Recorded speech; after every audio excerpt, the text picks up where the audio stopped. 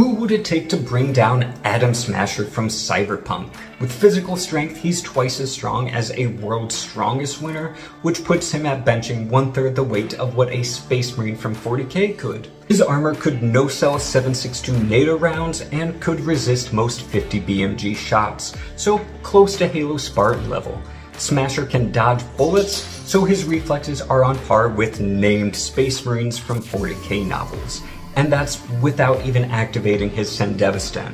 With it, his weakest standard gun is a 10-gauge shotgun minigun capable of firing 21 rounds a second, which he could put exactly where he wants because he is a better shot than most even chromed out humans could ever be and has targeting software in his brain. He's accurate enough to put all of those rounds on weak points in armor. His strongest weapon is a guided missile launcher, so he could go toe-to-toe with mechs, tanks, titans,